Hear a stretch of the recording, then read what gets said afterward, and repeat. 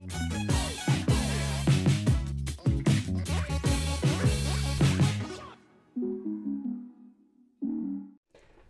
everyone, today I'm here with Donald Smith. How it's going, man? It's been a long time. Yeah, it's going good. I just woke up. I sleep in on Sundays a lot, but yeah, it's going good. The weather's gotten better in Seattle, so I'm outside more, biking and all that. Donald, for people who don't know, Donald is a former professional player currently working for Wizards. I always like to talk to people who work for Wizards, and there used to be like professional players to like find out why they maybe quit. Maybe they will give us some hint what's going to come out and stuff. Like usually probably not, but I'll try my best. The first thing that I want to ask about, you actually have like JR, like Junior, like everywhere on social media. Does your father have the same name, or like what is going on with that? Yeah, no, my dad is Donald Wayne Smith. I'm Donald Wayne Smith Jr.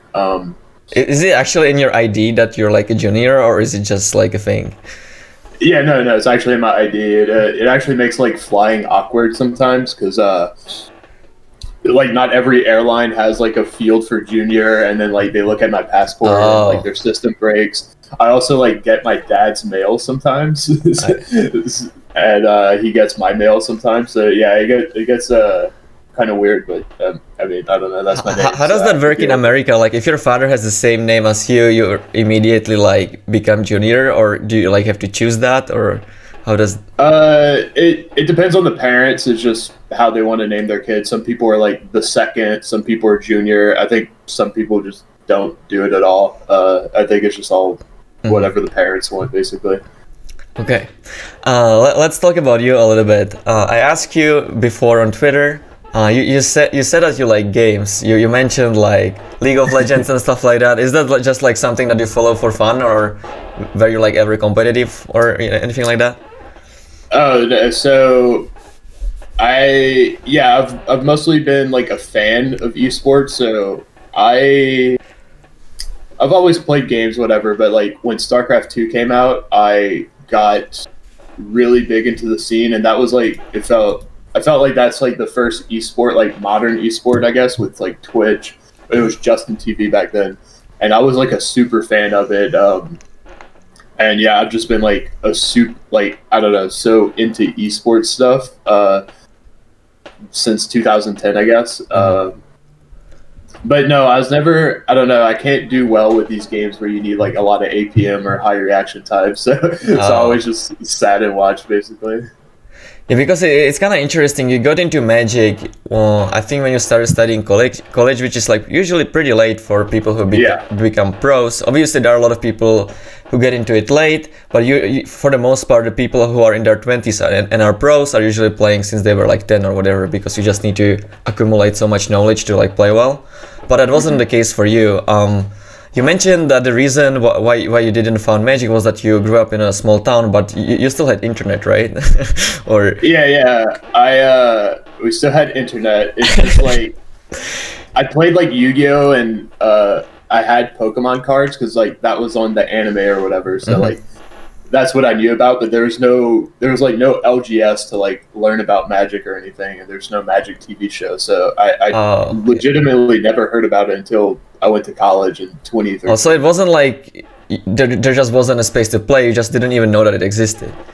Exactly. Yeah. Oh, that's kind of I don't know. I don't know that many people who like literally never heard of it. That's kind of unusual. But yeah, I mean, beats me. Especially for a guy who like works at Wizards right now. It's just kind of I don't know. Yeah, no, it's weird. I'm like kind of the newbie at work. I'm the little. Like everyone always jokes, it's like, okay, we have to tell Donald what this card from 2007 is or whatever, because like anything before Return to Ravnica, I just don't know what the card is. That's crazy. So you got into college and just like some people were playing it right there, or how did you find out about it? Yeah, so before college, I was like kind of into poker, and then I went to college and like I tried to start up like college poker games, but everyone's in college, they don't have money, so I was like, oh, okay, well this isn't gonna work. And then while I was like into this poker thing for a little bit, I see my roommate in the dorms just playing with their friends. I didn't know what they were doing. I just thought, oh, they're playing cards. So I go on in and. How old were you, by the way? Because for example, us, we go to college at like 19 or 20, but you guys go earlier, right?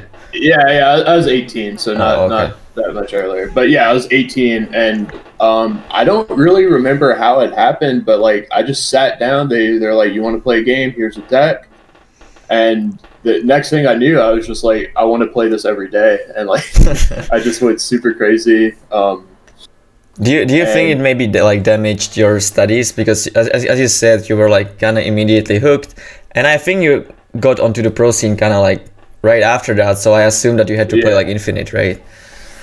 Yeah, so at first it was fine because like the first year of college was pretty easy, but it was the second year when I started like going to PTQs and like just actual local tournaments.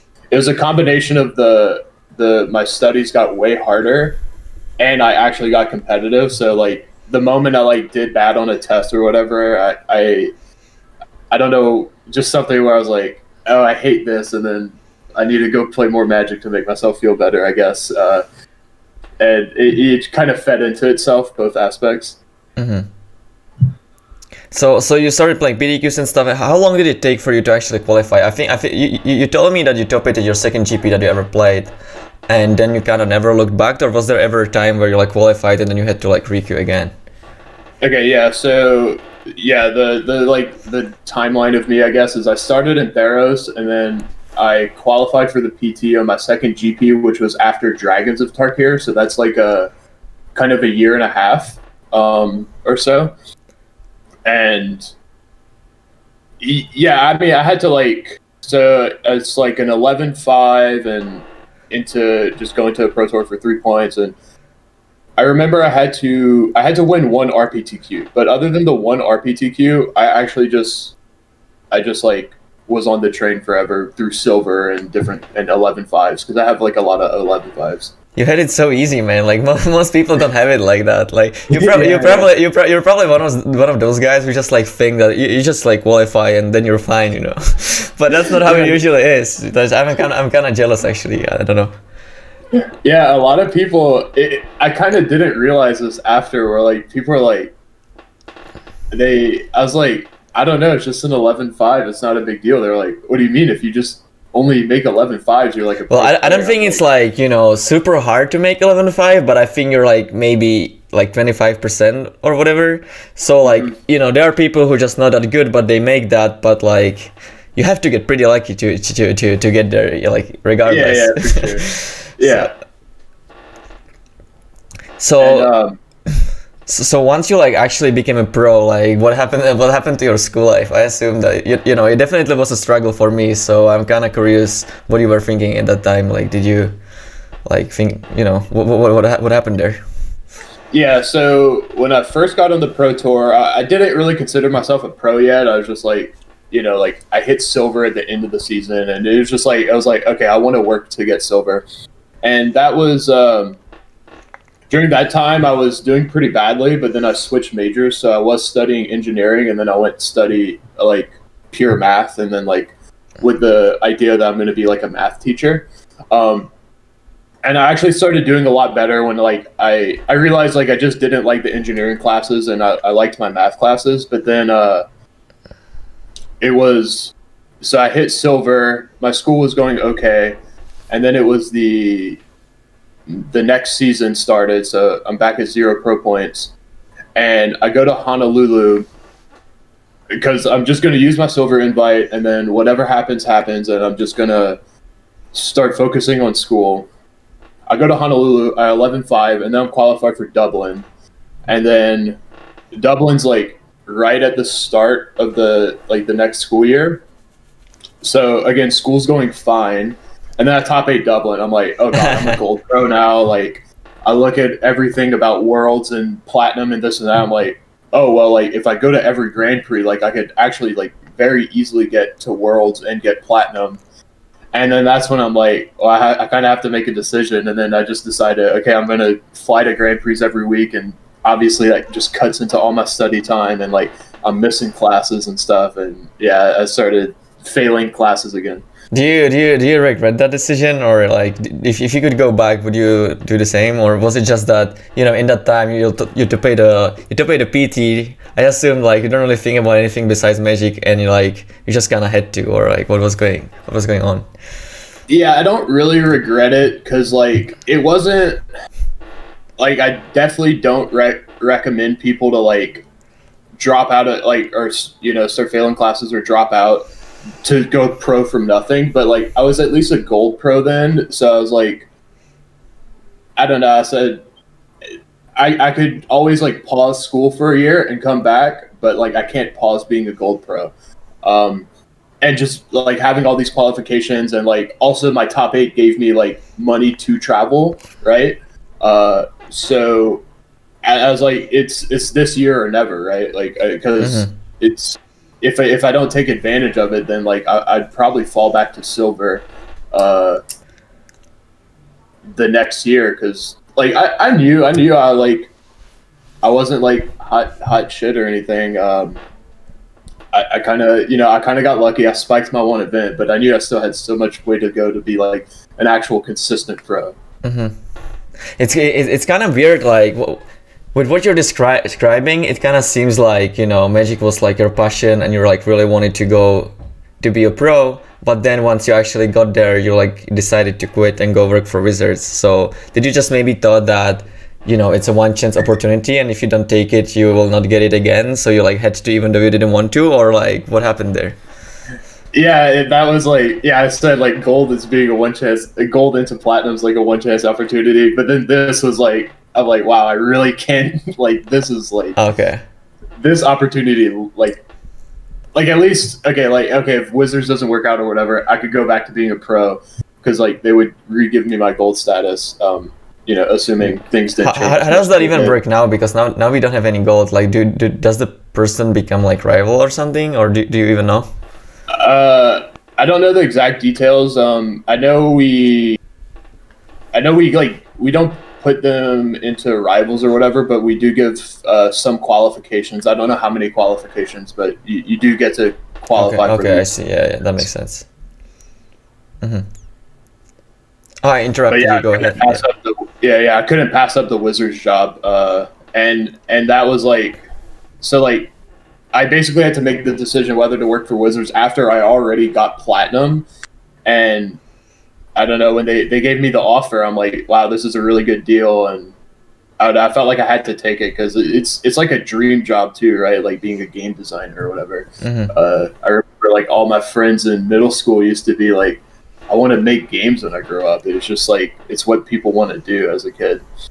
Was that a hard decision for you at all? Like, you just became platinum, you can just like kind of become a famous person. Or was it like not close at all because this is just like overall like a better decision? Like, what do you think? It was not close, but I didn't feel like great about it because I did feel like I kind of like, especially like at the time I was actually gonna start like streaming and really try to not just like go to tournaments, but like try to like squeeze it. Job. Yeah, and like the streaming thing I knew was actually really well timed because like no one was streaming at the time. Like I don't know if you know Wyatt Darby, like his stream kind of blew up partially because I think his timing was so good, where he like he felt like the first actual pro streamer kind of thing, and like I was actually kind of gonna try to fill that niche. And I don't know. It does. I do wonder every once in a while, like, oh, what could have been? Like, I was really setting myself up for success, I think. But just the consistency of like having an actual job, and that doesn't come around often. Do you think that if you didn't take it at that time, you wouldn't be able to get there later? Like, let's say that they give you the offer, and you say like, well, I would like to maybe try my best this platinum year or maybe 2, and then I would like to come. Like, you think that they would refuse you then, or you just didn't want to take the risk? Yeah, it's mostly a big risk because it's less about like, oh, would they take me or would they not, and it's more about when does a spot open up? Like that's actually the biggest factor.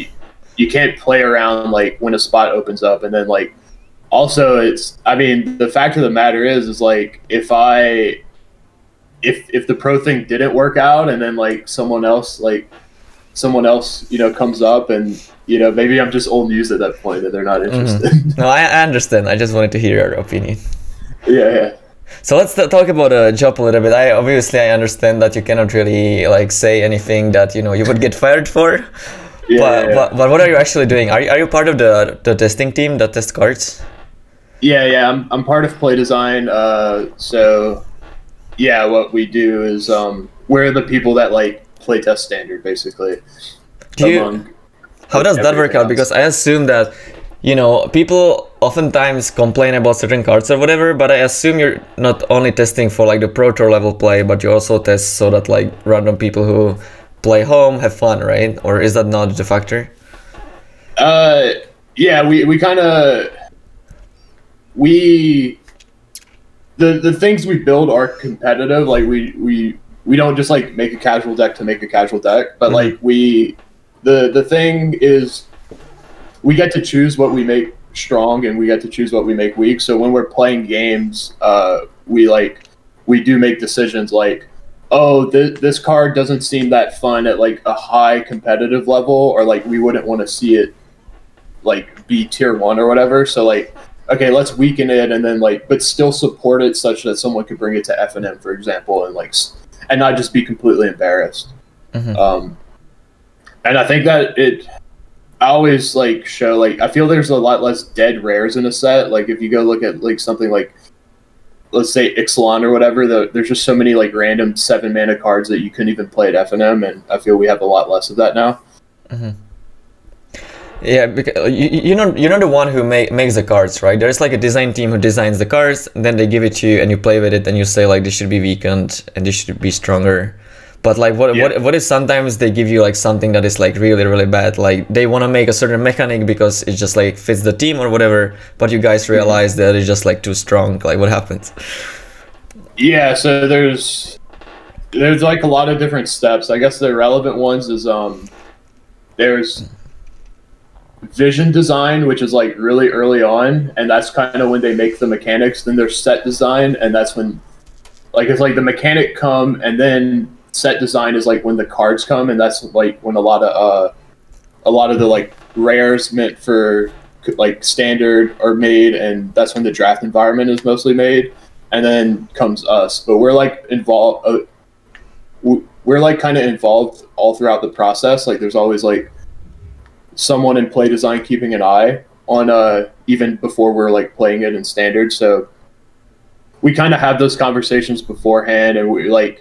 Especially in Vision, we tell the people, we just deliver feedback. We're like, oh, like we think this could easily like be really good in standard. Like let's say something like Kicker, right? Like, oh yeah, like we could change all the cost and all the effects, and it's really easy. But something like Party, for example, in Zendikar, which like didn't really hit at all, that's like we tell them, we're like, hey, look, like standard games, you can't just have like 4 creatures in play and not get any removed, right? So like these are the things we could try, but like also it's gonna be a uphill battle to like actually make this work. So like even before you release the set, sometimes you know that certain mechanic is just basically for limited, right? Like that happens like with the Party, as you said, for example. Yeah. So it's not like just for limited. Like we make sure it works in limited, and then Party's kind of a thing where it's like, okay, well, like let's at least support it so like someone could bring it to FNM and not just get totally owned. But understanding that like, yeah, because we all have to think in chances, right? Like we can't say like, oh, this will work or this won't work. We have to think, okay, like this will likely not work, but like let's at least let someone have fun with it, even if it won't, be a pro tour thing. And we'll try our best to make it competitive. Like kind of the idea we had was there's kind of like these mono white Party cards that like we tried to make competitive, but at the end of the day we knew like it's just a shot we're taking. We're not like trying to force it one way or another. How big of a difference plays the fact that you make like a new completely new card, or say like a planeswalker or a new mechanic, and you guys like not really sure whether it can be potentially broken or like really good, like are you maybe like more strict on those cards, or does that like not really matter? You just like play with the card and see how it plays out? We are more strict now, I'd say. I can't give too many details, but like companion, like obviously that was like way too strong. We were 3 mana off basically, right? But that was like when we were making companion, that was more of a time where we're like, let's see what happens. But now we're I'd say we're much more like trying to be on top of that earlier in the process and like understand, like we're working on like thinking like, okay, what goes wrong if this is the best thing to do? And yeah, it's just a lot of things changed from like War of the Spark through Ikoria to past that. Mm-hmm. Yeah, it's interesting. Oh, sorry. Seeing the start of that. People are just seeing the start of that because like Kaldheim is relatively tame and Zendikar outside of Omnath is relatively tame, but like in good ways. Like, so I hope that continues at least. It's interesting that you mentioned Companion. Did you guys just think that the rules to be able to play the card were like strict enough that, you know, it would just show in only like couple of decks, or like, you know, it just seems kind of weird to like give people a free card? But yeah, I think we just kind of bit off more than we could chew. Like the example is like that I like to give is like so Cat Oven and Lurrus, right? Mm-hmm. They go so well together. We had a Cat Oven deck. We didn't think it would be the best thing in the world, but we knew of the combo. And then Lurrus came out, and it's like we put them together, and but because we don't have the exact best deck of like this one thing, like it's hard. At the time we didn't like kind of do the step forward of like, oh, like these things go so well together. It's just such a perfect mix. This could go really wrong, even though like at the time we had the pieces together. We just didn't have like the best version. Mm-hmm.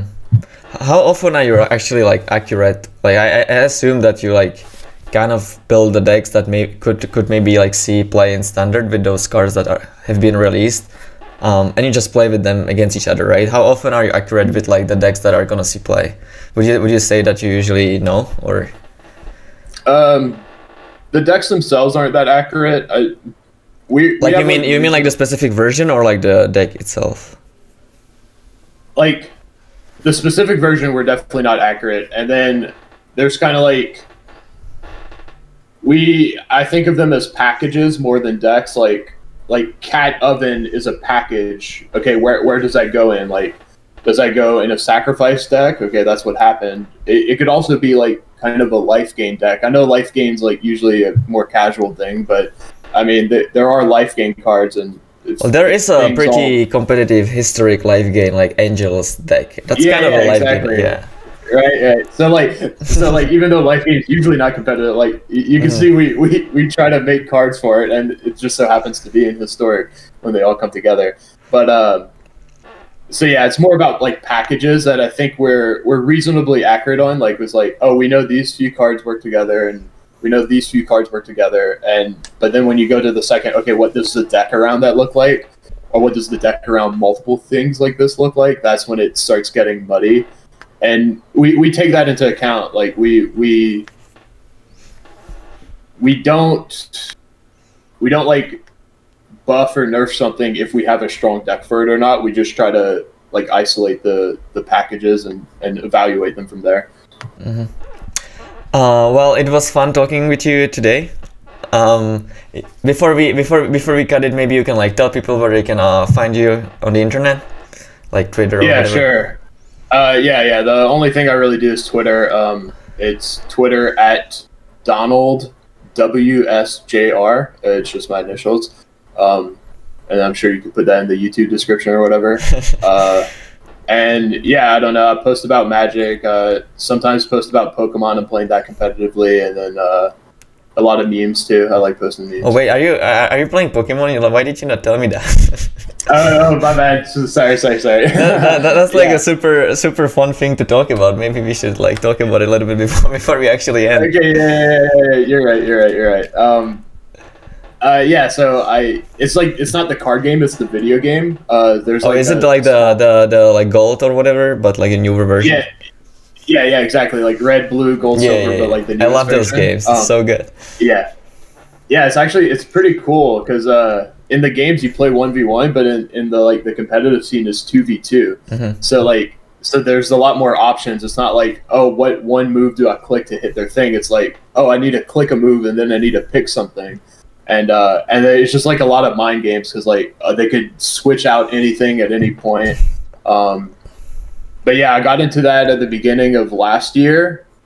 Just because I wanted like that Grand Prix experience again, but then everything shut down. So like, I've done decently well. I've done pretty well in some online tournaments, but I'm actually taking a break now until the. How skill intensive that actually is? Because when I was a kid and I played the games, you obviously play against the computer. It's like super easy, right? They never switch Pokemons. You just choose the type that it's good against theirs or whatever.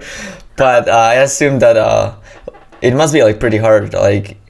As you said, there are probably a lot of options. I don't like actually sure because you have like only 4 attacks you can do, right? But you can also like switch Pokemons, and I also assume that the Pokemons that you choose is like also kind of hard, right? Or like I don't know. Yeah. No, it's super skill intensive. So there's like 2 things going on. So first is like making your team. So like you get to train Pokemon in different ways. Like you could take the same Pokemon and make it like as fast as possible and have the most attack. Or you could like make it super defensive and like it'll live attacks that people wouldn't expect it to live. So there's like a lot of mind games in that. Like there's like the big thing is doing damage calculations. Like you analyze the metagame. You're like, oh, if I put like this much defense in my Pokemon, it could live this like common attack. So like that's all super crazy because it feels like there's never like a assault. Like there's never a best team with like the best spreads because you could always like train your Pokemon to beat the best thing. But then the second part is the actual gameplay. It's like a lot of so like in 2v2 theoretically, right, I could attack the same Pokemon with 2 Pokemon and just kill it. But there's a move called Protect which just blocks all the attacks, so it's kind of like they 2-for-1 you if you use 2 moves into one and you just block them. So that's like that one move is like the centerpiece of everything, where it's like negate in Magic or whatever. so basically every other Pokemon has a Protect, so that anytime you have 2 Pokemons out, one of them has to have Protect. Is that like right? Well, it's just a move you could put on a Pokemon. So like, yeah, you basically, do I give up an attack to do Protect, and then. No, I understand that, but like the Pokemon actually needs to have that move, right? So when it's like, exactly. If it's so important that like it basically means that every second Pokemon that you choose or whatever needs to have Protect, right? Or your opponent doesn't know that you're using it, or like what do you mean? Yeah, your opponent doesn't know that it has it, and every Pokemon could learn it, so like you always have to play around it. Basically, I see. That makes sense. Yeah. Well, maybe I should give it a shot. Sounds interesting. I was like when I was like age to 11, I played that game like 10 hours a day. So maybe I should try it out. It's super fun. The scene's super small, but it's like I think it's like a hidden gem in like esports. Well, I actually watched like a YouTube video from like a world championship, and it had like I don't know half a million views. So like more than Magic, I would say.